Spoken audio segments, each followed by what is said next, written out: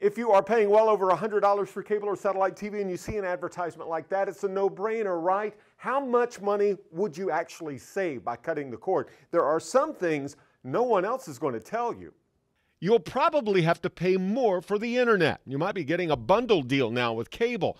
Dropping TV will, for most people, make your monthly bill go higher. If you're already seeing buffering warnings on Netflix, you'll need to invest in a better Wi-Fi router, and depending on the size of your house, you may need a mesh system that improves internet speeds throughout your home.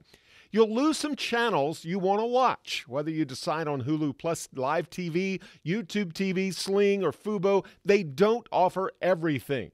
One might have A&E but doesn't have Bravo, and another is just the opposite. Someone in the house may not be able to watch their favorite show and channel. How many screens will be streaming at the same time? YouTube limits it to 3, Hulu 2, Sling just 1, unless you pay extra for more screens. Streaming services are going to cost about $60 a month plus taxes and fees. The average cable customer is paying $160. The cost of the most popular satellite subscription is $110 a month plus fees and taxes. If you want a lot of channels, you'll never get close to $25 a month.